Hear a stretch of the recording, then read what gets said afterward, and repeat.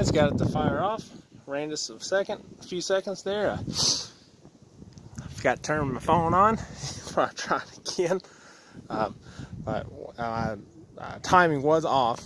I had to clock the wires around once and adjust the distributor.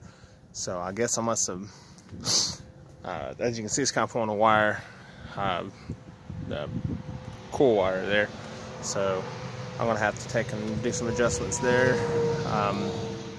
Probably just gonna have to retime everything, get it back on top dead center, and just take the distributor out and time it there, which I knew I'd probably have to do that anyhow, but I just want to go ahead and get it running. But let's see if it'll pop off.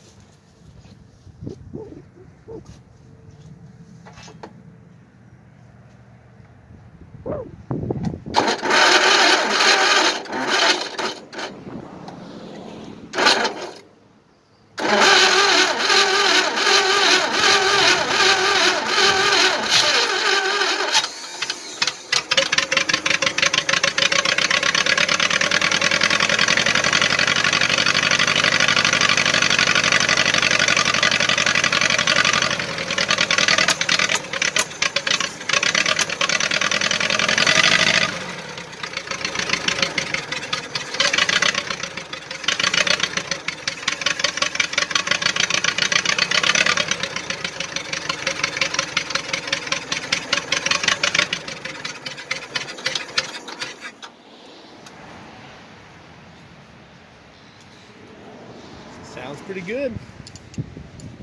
She's oiling good up top.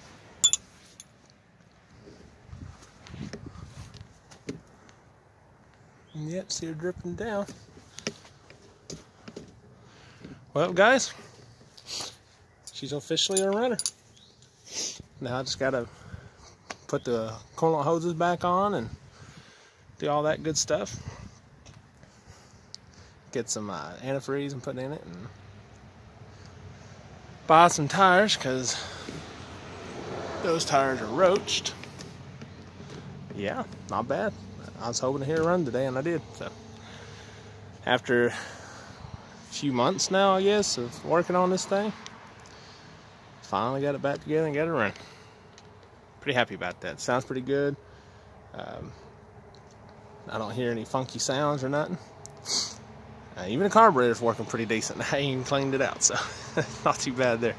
But anyhow, I'm gonna take and fire it off again, and a little bit, let her warm up just a little bit. I ain't gonna run her long, obviously, no coolant in her, but like I said, I'm about to take and hook up my hoses, so we'll get that on.